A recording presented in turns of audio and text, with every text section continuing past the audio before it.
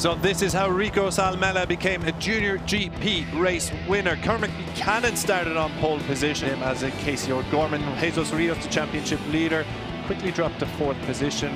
Rios then was also in that podium as we see here, the number 11, Cruces. And Hakim Danish actually been forcing him wide. Buchanan led, O'Gorman Uriarte in 3rd, and at the back of your screens there you can see Rico Salmela began making headway, close the gap to the leading trio. Buchanan still led at this point with O'Gorman relegated to 3rd.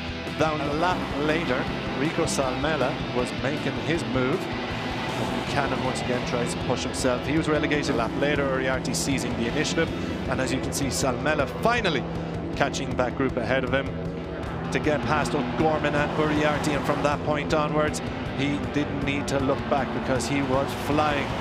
Jesus Rios, championship leader, finishing outside of the points, but then disaster struck for O'Gorman as he threw. But it was all about Salmela, who cruises to his first ever junior GP victory. Uriarte held on. It was all about the flying Finn in